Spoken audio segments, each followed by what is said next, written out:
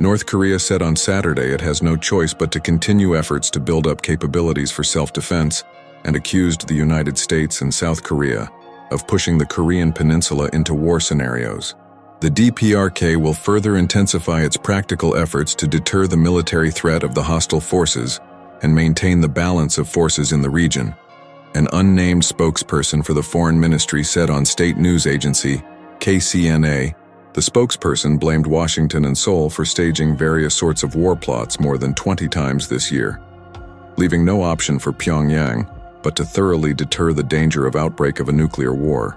In a separate statement, North Korea's Kim Yo-jong, the powerful sister of leader Kim Jong-un, condemned the UN Secretary-General's recent criticism of the nation's firing of an intercontinental ballistic missile and said weapons testing is for self-defense. North Korea on Thursday flexed its military muscle with the test of a huge new solid-fuel intercontinental ballistic missile dubbed Hwasong-19.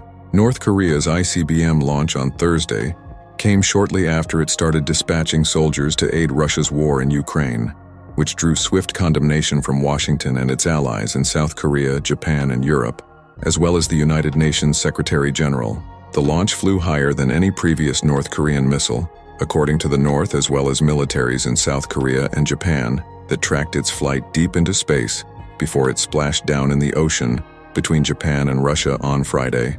The South Korean and U.S. Air Forces conducted first-ever joint live-fire attack drills that involved the Global Hawk and the Reaper drones, dropping GPS-guided munitions in simulated strikes against enemy target, South Korea's Air Force said. Thank you so much for watching. If you enjoyed this video and found it helpful, don't forget to hit the like button and subscribe to the channel for more awesome content. Also, turn on the notification bell so you don't miss any of my new uploads.